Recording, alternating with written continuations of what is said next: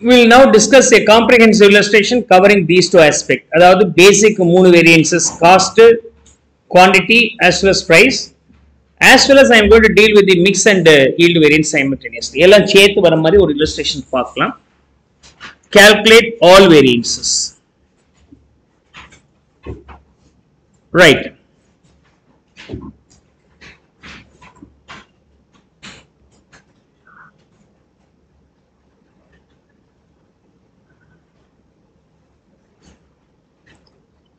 Now, I will take this illustration, question number 3.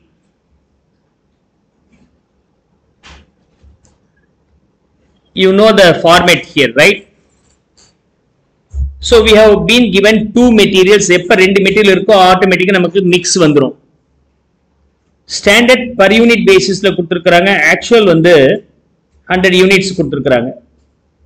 So, then the standard will be converted to standard for 100 units convert பண்ணிக்கணும்.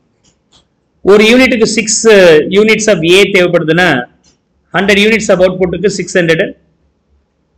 B வந்து ஒரு யூனிட்டுக்கு 4 அப்படி சொன்னாக்க 100 units 400 வேணும். Okay. So, you are aware about that.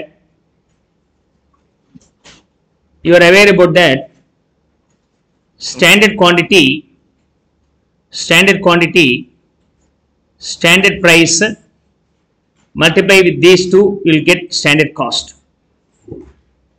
Adhe madri actual quantity, actual price, if you multiply these two, you will get actual cost. So, we have two types of material. One is material A, 600 units of material A, and price being 10. B varambodhu 400 units of B, price varambodhu 12. Actual quantity enna kuduthirukkrangalo na fit panikren. Actual quantity 750 units, price being 11, and B la vandu 350 units, price being 13.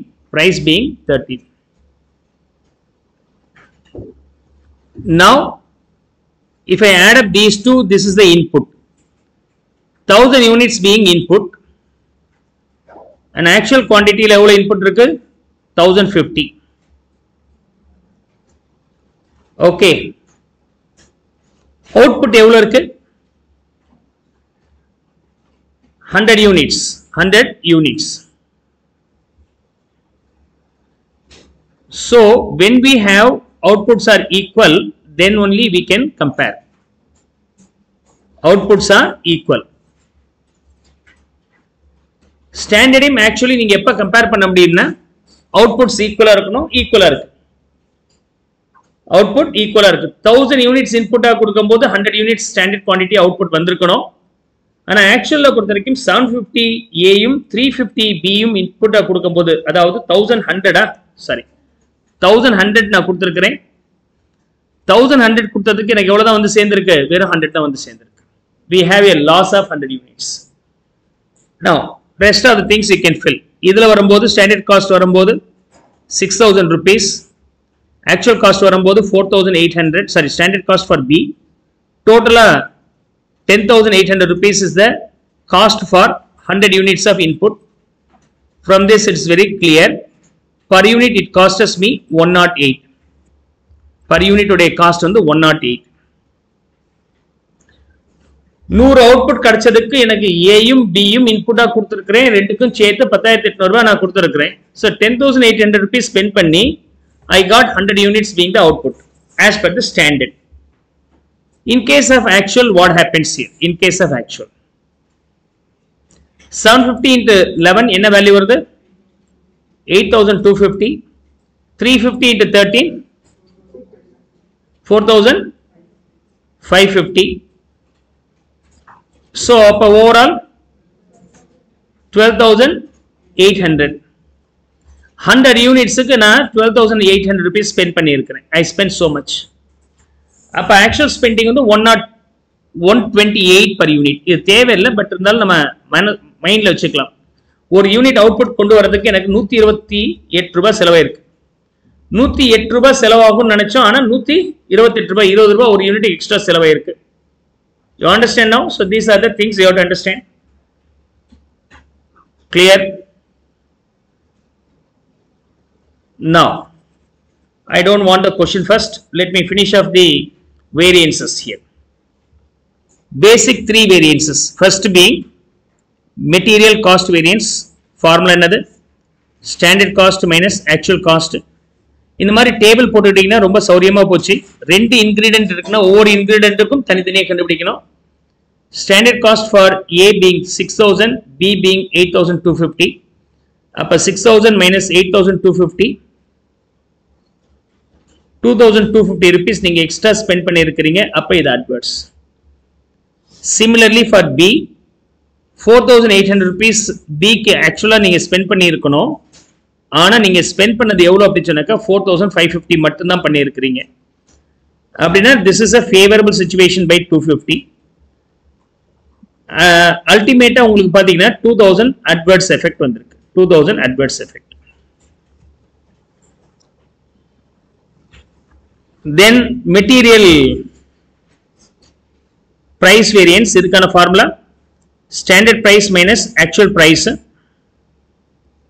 multiplied by actual quantity will be taken. For A, standard price on the 10, actual price 11, and B க்கு வரும்போது standard price 12, actual price 13. Then the actual quantity being 750 and 350, 750 and 350. 750 into 1 adverse, 750 adverse for A. B க்கு வரும்போது 350 adverse. If I add up these two, 1100 adverse. So we got 1100 adverse for the price variance. Okay. So 1100 material price variance quantity variance add பண்ணா material cost variance கிடைக்கும். Price variance 1100. அப்ப quantity variance எவ்வளவு இருக்கணும்? எவ்வளவு இருக்கணும்? Quantity variance price variance add பண்ணா உங்களுக்கு cost variance. Price variance being 1100 adverse ன்னு சொன்னால் quantity variance எவ்வளவு இருக்கணும்? 900 adverse இருக்கணும். Anyhow, now we will apply the formula and get the answer. Okay.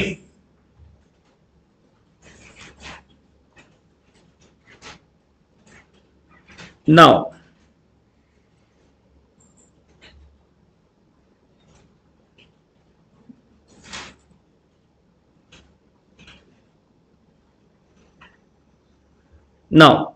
material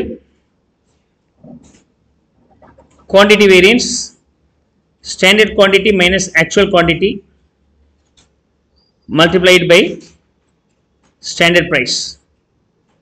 For A, standard quantity 600,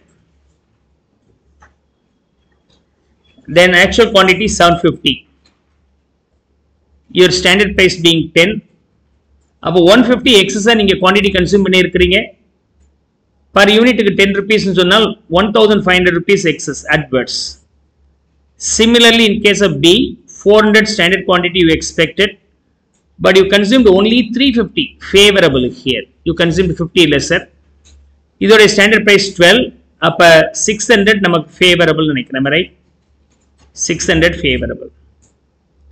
If I add up these two, 900 adverse, நம்ம already நம்ம இதை guess பண்ணிட்டோம் இல்லையா? Because by adding these two, you will get this answer. Okay, இதுவும் add பண்ணா உங்களுக்கு cost variance வரும்.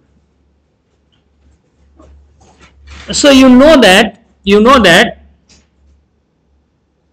after this, when there is a mixture, we need to find out what mix variances. Mixல ஏதாவது change பண்ணி இருக்கிறோமா? அப்ப mixல ஏதாவது change பண்ணி இருக்கிறோம்னா எதை வச்சு கம்பேர் பண்ணோம்? சேம் இன்புட்டா இருக்கணும். actual input எவ்வளவு இருக்கு? actual input 1100 இருக்கு. 1100. அதே 1100 இந்த ஸ்டாண்டர்ட் மிக்ஸ்ல பண்ணியிருந்தால் எப்படி இருந்திருக்கணும்? 60% ஏயும் 40% பியும் இருந்திருக்கணும். 1000 யூனிட்ஸ்ல இன்புட் 1000 இருக்கும்போது ஏல வந்து 60%ம் பி 40% இருக்கணும். நீங்க 1100 இன்புட் கொடுத்திருக்கீங்கன்னா அதே 60-40 தானே இருந்திருக்கணும். மிக்சர் சேஞ்ச் பண்ணக்கூடாது இல்லையா? அப்ப 660 ஏயும் 440 பியும் இருந்திருக்கணும். ஆனா ஏ வந்து 750 மாறி போச்சு. எக்ஸஸா கன்சியூம் பண்ணி இருக்கிறீங்க. விலை கம்மியானது எக்ஸஸா கன்சியூம் பண்ணி இருக்கிறீங்க. லாஜிக்கலா பாத்தீங்கன்னா யோசிக்க முடியுது இல்லையா? விலை ஜாஸ்தி ஆச்சு, ஆனா அவுட்புட் அதே ரேட்டுக்கு சப்ளை பண்ணி ஆகணும். கஸ்டமர் வாங்க மாட்டாங்க. அப்ப என்ன பண்ணுவாங்க? இன்கிரிடியன்ஸ்ல சீப்பான இன்கிரிடியன்ஸ் ஜாஸ்தி போட்டுருவாங்க. So that's a logic. Now, so இதோட மிக்சர் எவ்வளவு இருக்கணும்னா 1000ல 600 ஏன்னு சொன்னால் 1100ல ஏ வந்து எவ்வளவு இருந்திருக்கணும்? 660 இருந்திருக்கணும், பி 440 இருக்கணும். அப்ப இது வந்து என்னது? இதுவும் ஸ்டாண்டர்ட் குவாண்டிட்டி தான். இதுவும் ஸ்டாண்டர்ட் குவாண்டிட்டி, இதுவும் ஸ்டாண்டர்ட் குவாண்டிட்டி. கன்ஃபியூஸ் ஆகக்கூடாது இல்லையா? அதனால இதுக்கு என்ன பேர் கொடுக்குறேன்? Revised standard quantity. The revised standard quantity is nothing but standard quantity for the actual input. Standard quantity for the actual input. Actual input எவ்வளவு இருக்கு? 1100. அதுல quantity எவ்வளவு இருக்குங்கிறது தான் இந்த RSQங்கிற கான்செப்ட். 1000 இருந்தா உங்களுக்கு அவுட்புட் எவ்வளவு வருது? 100 வருது இல்லையா? இப்ப 1100 கொடுத்திருந்தா எவ்வளவு வந்திருக்கணும்? எவ்வளவு வந்திருக்கணும்? 1100 இருந்தா 110 வந்திருக்கணுமா இல்லையா? சோ 10% அவுட்புட் வந்திருக்கு அப்படின்னா 110 வந்திருக்கணும். இதுதான் வந்து நான் எதிர்பார்த்தது. இங்க பாருங்க சார், 1000 யூனிட் 60-40 மிக்ஸ் பண்ணியிருந்தால் 100 வந்திருக்கும். இப்போ நீங்க எவ்வளவு மிக்ஸ் பண்ணியிருக்கிறீங்க? எவ்வளவு எடுத்திருக்கிறீங்க? 1100 எடுத்திருக்கிறேன். ஓ 1100 எக்ஸ்ட்ரா கன்சியூம் பண்ணியிருக்கிறீங்க. என்னுடைய கணக்குப்படி 1000க்கு 10%, அதாவது 100 வந்திருக்கணும். நீங்க 1100னா 110 வந்திருக்கணும். நீங்க என்ன சார் 100 தான் கொடுத்துருக்கீங்க? மிக்ஸ் சேஞ்ச் பண்ணதுனால அவுட்புட் ஒன்றும் சரியா வரல, ஈல்டு கம்மியா தான் வந்திருக்கு. அவுட்புட் சேஞ்ச் பண்ணதுனால ஈல்டு கம்மியா வந்திருக்கு. வீட்டுல சில சமயம் கேட்டாங்க, என்ன இன்னைக்கு அரிசி கம்மியா, சாப்பாடு கம்மியா வந்திருக்கு அப்படின்னா, புது அரிசி தெரியல அதனால கம்மியா வந்திருக்கு அப்படிம்பாங்க. சொல்லியிருக்கிறாங்களா இல்லையா? So the change will have some impact. So அது மாதிரி தான் இங்கே நான் மிக்சர் சேஞ்ச் பண்ணோம்னா அவுட்புட் கம்மியாயிருச்சு.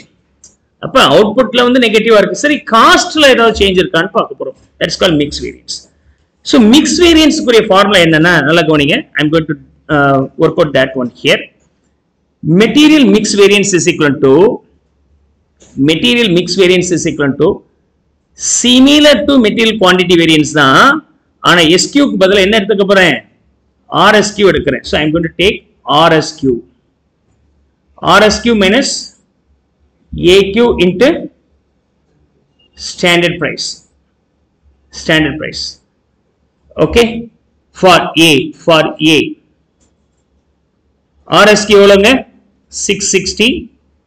ஆனா 750 கன்சியூம் பண்ணியிருக்கிறீங்க. ஏன் ஜாஸ்தி கன்சியூம் பண்ணியிருக்கிறீங்க? சார் விலை ஏறி போச்சு சார், 10 ரூபாய் 11 ஆயிடுச்சு, 12 13 ஆயிடுச்சு.